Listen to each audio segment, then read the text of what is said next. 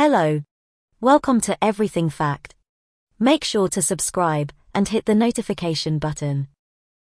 It's a question that every future scientist probably asked during that first trip to the beach as a child. Are there more sands of grain on Earth or stars in the sky? Well, scientists now finally have an answer, and it might surprise you, according to NPR. Though it would be an impossible task to actually count the sand and stars, a group of scientists at the University of Hawaii recently came up with a reasonable way to get an estimate. And since Hawaii is home to some of the world's most renowned observatories and beaches, we'll take their word for it. They began by postulating an average size for a grain of sand and by calculating the number of sand grains in a teaspoon. Then the number of beaches and deserts in the world were factored in. Multiplied all together, the number is staggering.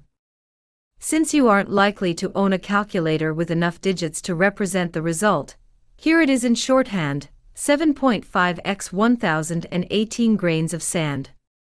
In simpler, though equally as incomprehensible terms, that is 7 quintillion, 500 quadrillion grains. Or in terms simpler still, a lot. Calculating the number of stars is even trickier since the limits of space are still largely speculative. Our scope is limited to what we can view from Earth and Earth's orbit with our eyes and telescopes. If we opt to limit our scope to the number of stars that are observable with the naked eye on a clear night from Earth, then the grains of sand will get an easy victory. Even with minimal light pollution, we aren't likely to make out more than a few thousand stars. So scientists upped the ante by estimating the number of stars that are potentially observable by Hubble. If you include every object that twinkles in the night sky, from ordinary stars to quasars, to red dwarfs, to whole galaxies, etc., then the number of stars in the observable universe is astounding. The number? 70,000 million stars.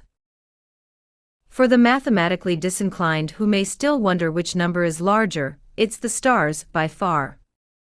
But before we're ready to crown a champion, let's put things in perspective.